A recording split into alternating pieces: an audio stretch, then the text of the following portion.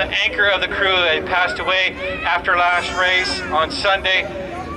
So we're going to be doing a moment of silence here after our national anthem, and we're going to do a parade lap here in Tom Henkel's remembrance. Tom Henkel has been a staple here at Barona Speedway and also Cajon Speedway. A lot of people remember back, he'd been Cajon Speedway fire marshal for the longest time, and then when they closed down, he came up here and helped us out and set up the fire crew here. Been a staple with the fire crew. Pretty much everyone, any one of the drivers have talked to him either from a bad time or a good time, and he was a great man. So right now, ladies and gentlemen, I'd like to do our national anthem. First, I'd like to thank our military. Thank you, ladies and gentlemen, our armed forces for keeping us safe.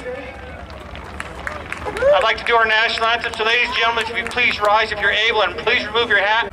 So we'll take it down trackside real quick with a couple of people down here. Some words for everybody.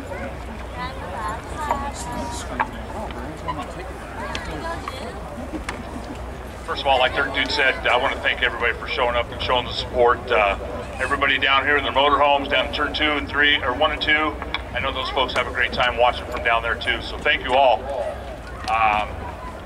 If you didn't know it, Tom Henkel, a true gentleman. I try to do this without getting teared up. Tell you what kind of person he was. I left a job after 23 years, and Robert Baker to my left and Tom Henkel were the first two people to call me, and they knew how rattled I was. And Tom's big thing is he always liked to treat you and take you to lunch, and his deal was let's do lunch. So it's tough. The guy was with Cajon Speedway over 20 years and here over 20 years. I mean, fire and safety was his deal. When he was here every weekend, you knew you were safe. Tom and these guys here pulled me out of a dwarf car one night, and I knew I was in a good position. So a lot of people don't know, but Tom Henkel liked all the racers, all the race cars, all the divisions, all the drivers. But the dwarf cars were his favorite. And for some crazy reason, he was fond of this guy in the 5 car, Robert Peters. And Robert's our track champion in the past, and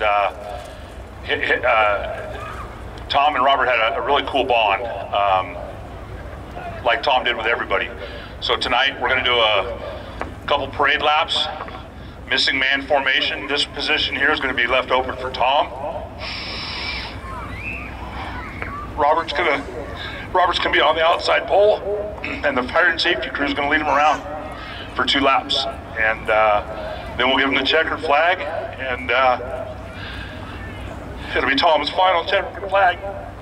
So, without further ado, this is Robert Baker. Thanks, Mark. Appreciate it. If everybody who is able would please stand on your feet if you can, I'd like to have a moment of silence for our great friend and leader, Tom Henkel.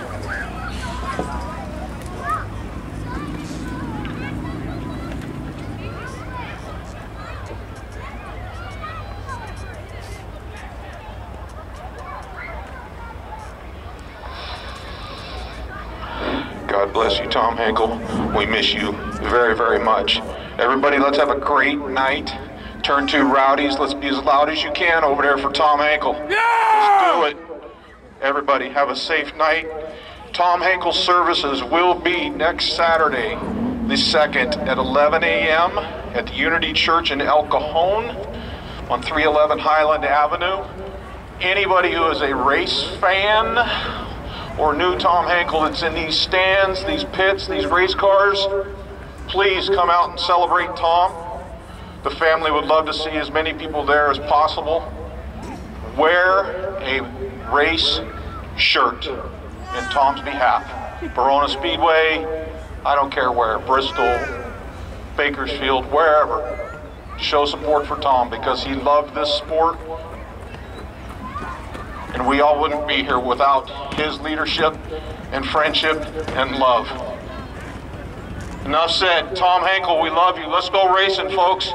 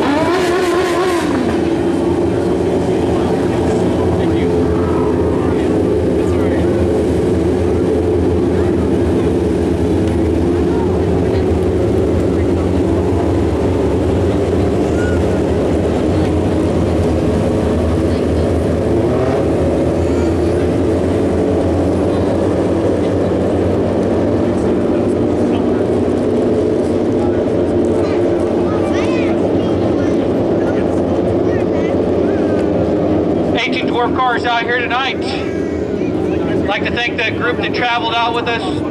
They were doing what they call the Halloween hustle. So last night at Kern, a lot of our drivers went to Kern, the dirt track at Kern, and then they come back here and they're running a 2-race event overall for the 2 nights. Robert Peters in the 5 won last night. I'm trying to think if that was a 97 that came in second.